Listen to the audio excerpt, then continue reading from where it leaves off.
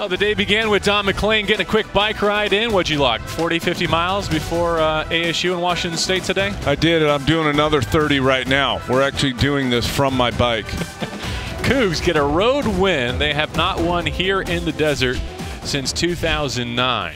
Against Arizona State, Josh Hawkinson sets a new career high, his first 30-point effort. Surprising that he's never gotten 30 before, but nonetheless, he had to be the go-to guy when Connor Clifford went out. He had to be more inside than he's been this year, but he's capable. And there was 2-3 defenders around him, and he just kept working and kept getting it and kept scoring.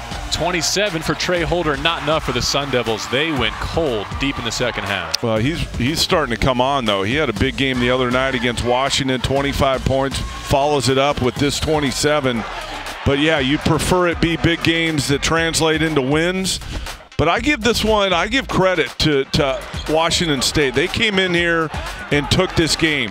You know, they got off to a good start, gave up the lead, but then got it back with their defense and get out transition. Iroegbu was spectacular here this afternoon. Had 22 points, 10 assists, so he made 6 field goals, assisted on 10 others, and had 7 rebounds as well to close it out. More good free throw shooting for the Cougs to make sure they did get this road victory, 91-83. And look, Ernie Kent told us before the game, it's about guys 6, 7, maybe 8 on our bench contributing tonight. Look at those 16 bench points. Jeff Pollard showed up big with Clifford in foul trouble.